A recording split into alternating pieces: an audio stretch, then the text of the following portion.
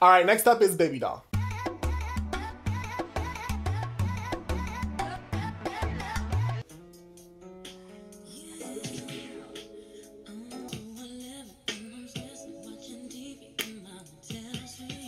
Okay, Mariah, yes.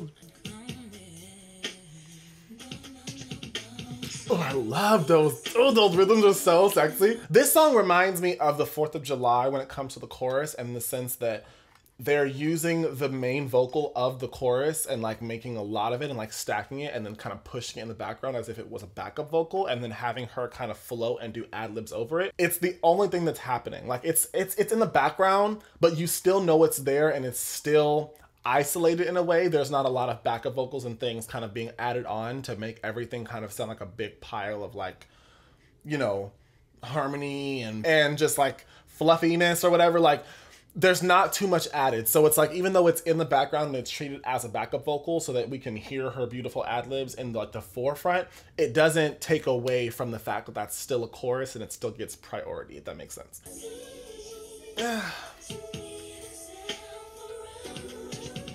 Yes, I love the rhythm here so much. Ooh, I love it like that. Take me! I love how the chords are sitting in this one. Just, yes! Come on, let them know. Dun, dun, dun, dun, dun. That was so sexy.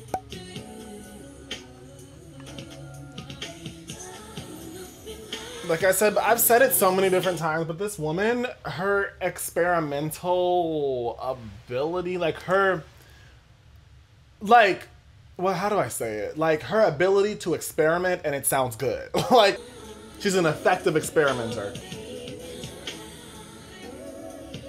Ooh, that was so nice. It was clean, it was pretty. I liked the chorus. It wasn't my favorite chorus. I did like the chords in the chorus. I love the production on that song. I'm not exactly sure who did it. If you guys know, please let me know. The rhythms are really, really nice. I liked how her voice bounced off of the different rhythms. I love how it seems like in this album, she's making more use of, like I said, like higher harmonies and just like using harmonies in her melismas and in her riffs and just like, not even like starting with 2 different notes and then ending with 2 different notes like the whole time through. Like there are even times where like she'll start a phrase and then the harmony won't come in until like right at the end or like somewhere in the middle and then it'll cut out. Like it's it's not exactly common and it's not always done well. I just love how she seems to put all of the right things in the right places at the right time. Like I'm a fan of Baby Doll as a whole. And next up is Close My Eyes. I like the echo there.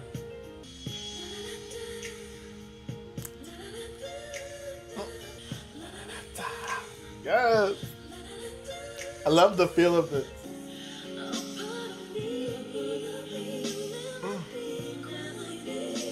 Ooh. These backup vocals, she's bringing it with this song. There are a lot of slow songs on this album, or not even slow, just low BPM, slow, slowish, like R&B songs on this album, which I'm so living for. I'm loving her use of harmonies in this album. Like it's so different than the last one. It just sounds like an elevated version of that album. And I can listen to that all day.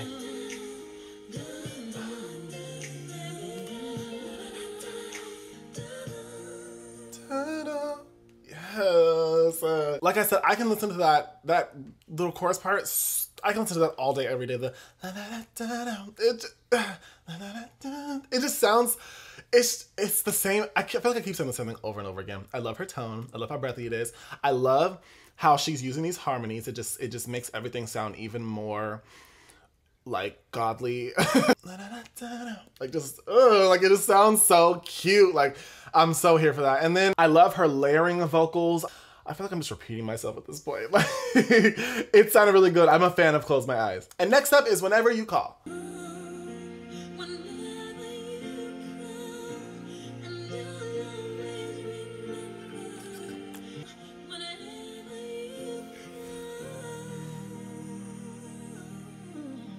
Ooh, okay. Leave some notes for the rest of us. Yes.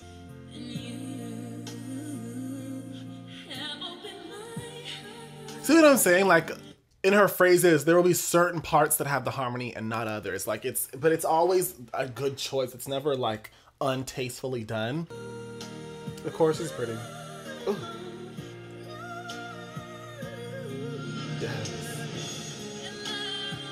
Okay. Key change. Oh.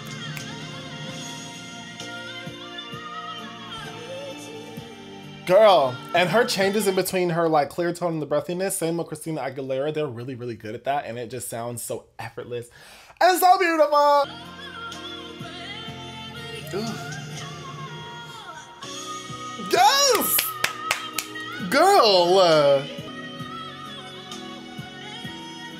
I like that note.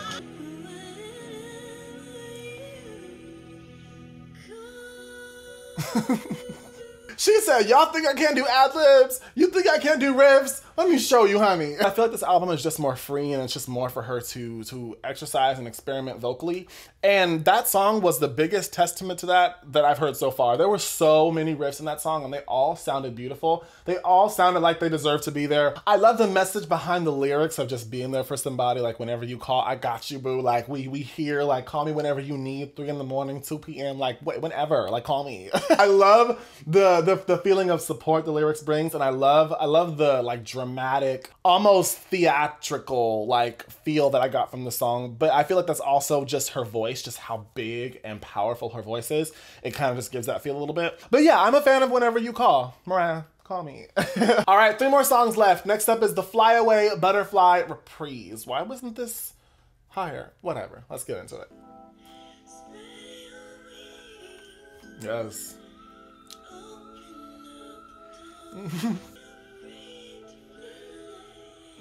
Oh, that little whistle in the background is so cute.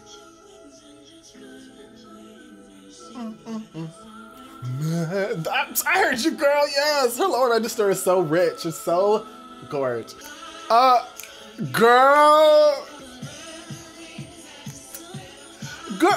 When I tell you that Mariah always knows how to hit the clubs with a banger, she was like, you thought that you were just gonna get Butterfly? No, here's the reprise, honey. Play this in the club. Like, I just love how she, especially how she does her own remixes. Like, let's just keep going. But girl, Mariah, she always be thinking. Yes. The song is very like, it's very gay club, it's very runway, it's very like supermodel, like those are the vibes that I'm getting from this song. Whoever's in the choir, give them their check. They sound amazing. Butterfly, butterfly. Yes, choir. Give him praise this Sunday morning. So that song was cute. I'm gonna be honest, it wasn't my fave. I liked the beat. Like if it came on in the club, I would definitely go off to it. I love the choir. I love the emotion and passion that you can just hear through their voices. I also love Mariah's like I feel like I said before, like her change in breathy tone to like clear tone, but more so her change from like being soft and breathy to being like really big and giving you like big ad-libs and big like powerful notes. I love the contrast there in this song in particular. And yeah, if the song came on in a club, I would definitely go off to it. So it's cute, it's cool or whatever. All right, and next up is The Beautiful Ones. Ooh. Oh, changing it up, okay. Oh, that's who that is, I know who that is. I like his voice.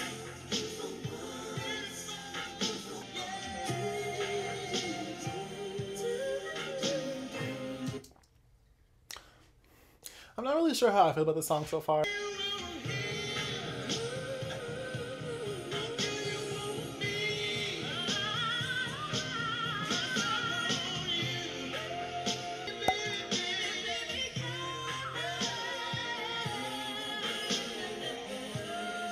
Love that riff there.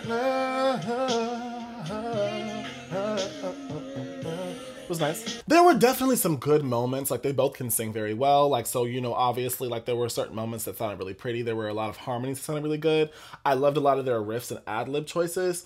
My thing with the song, though, is it sounds more like Mariah Carey got a new producer. They're just trying stuff out, but, like, live in front of an audience, and then she was just like, everyone please welcome Drew Hill, and then he comes out, and then, like, you're just in the audience watching them kind of go back and forth vocally, like almost the same feeling you would get going and watching two people argue. Like, it's cool and you're, like, into it for, like, you know, whatever you're there for, the drama or whatever, but you also understand that it doesn't concern you, and so you're just kind of an observer. You're not, like, in it. That's kind of the vibe that I got from this song. No offense to Mariah, you know, we know that she's incredible, obviously, but, and so is Drew Hill. But it just sounded like I was watching, or, like, I don't know, like, I just was an outside party just looking in on them singing back and forth with each other, and their practice session or something. Like, it didn't feel like I was involved in the experience. Yeah, I don't know. There was just something about it that just felt intimate. How do you say that word? Disintimate. I don't know. But you know what I mean. It just didn't feel like we were here, you know? All right, and last but not least, we have Outside.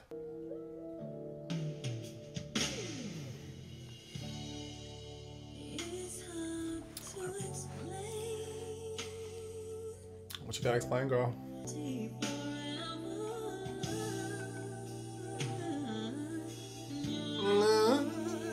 Pretty.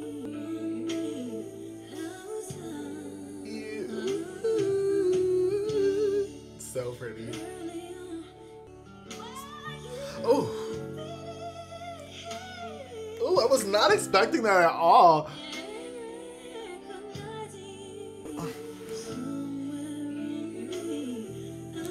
That every time.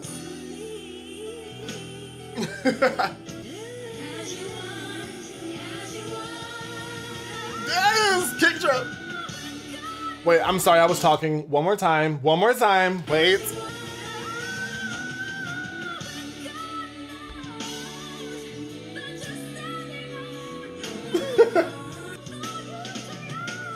Oh, girl! Let them know! Am I being delivered? Am I being saved? Like, oh my gosh.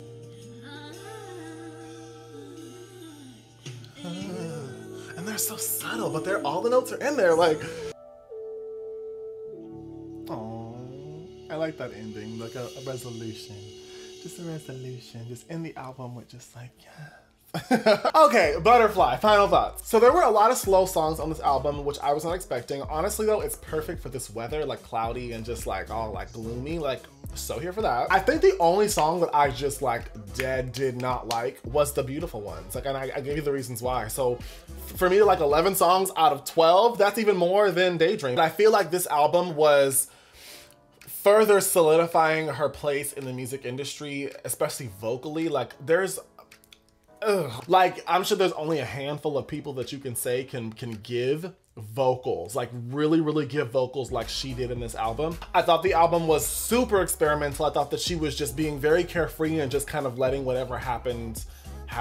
Like, she just kind of was just like, just take the vocals, do whatever you want with them. Like, I'm just having fun and enjoying myself. Every song had that feel. And honestly, I mentioned halfway through that I felt like I was like being tucked in and I was comfortable in a bed. But I kind of felt that way throughout. Like, the only song that kind of steered me from that a little bit was like Baby Doll and like the Fly Away Butterfly Reprise. Like, those two songs I feel like had a little more of a change of pace than the other ones that I had heard prior.